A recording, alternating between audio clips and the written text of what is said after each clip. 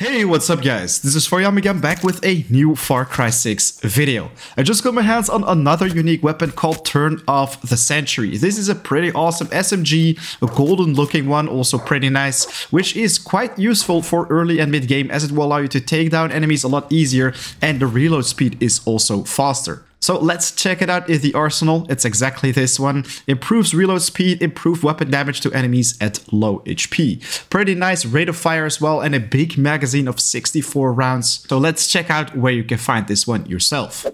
I actually stumbled upon this one at random because I was releasing some rebels. So let's check out the map for a second. We are currently in the Lozania region, a little bit north of the Palma Forest checkpoint. So you can find a little hideout right here. It's called Resplandor Agriculture.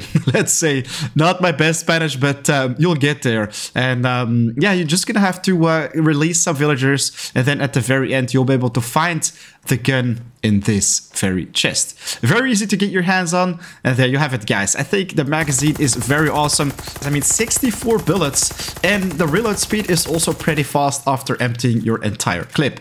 Alright guys, that's it for this video. Big thanks for watching. Definitely make sure to hit that like button. I'll drop some guides for this game starting today, so definitely stay tuned.